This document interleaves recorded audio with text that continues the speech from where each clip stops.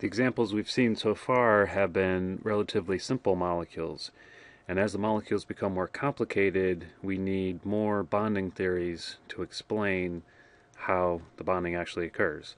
So the first one we're going to look at is called the Lewis structure.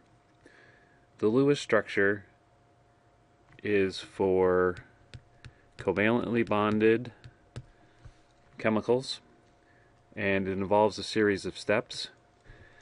And the first step is to find the skeletal arrangement. In other words, we want to put the more electronegative elements on the outside, and those are called terminal atoms. The less electronegative atoms are in the middle, those are called central atoms. Usually, these will be symmetrical, and we'll see this with examples in a minute. Step number 2 is count the valence electrons. Only the valence electrons are part of the bonding, so it's important not to count all of the electrons. If the chemical has a charge, you either have to add or subtract an electron, depending on whether it is an anion or a cation.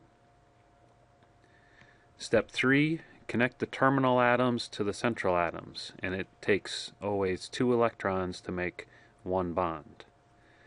Then step 4, satisfy the octet rule, and this octet rule is really the group 18 noble gas stability that we already have talked about.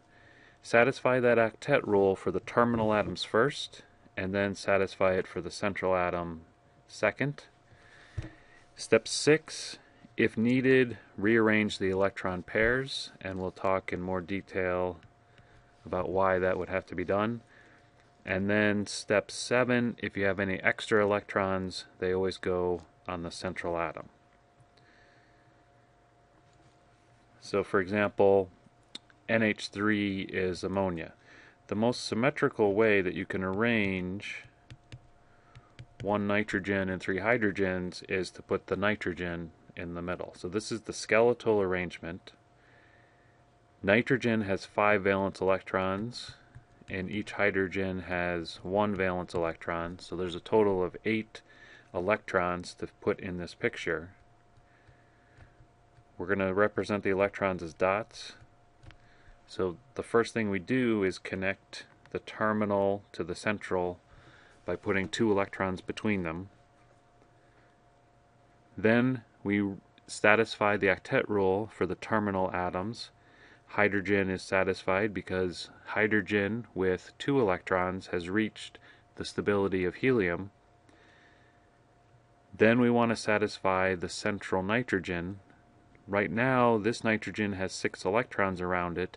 It wants to have 8 to reach the octet rule, and we have exactly the right number, 2 electrons left, to give the nitrogen its octet rule.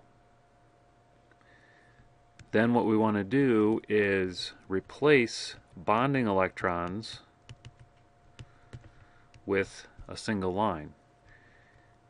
The electrons on the nitrogen are non-bonding electrons. Those are also called lone pairs.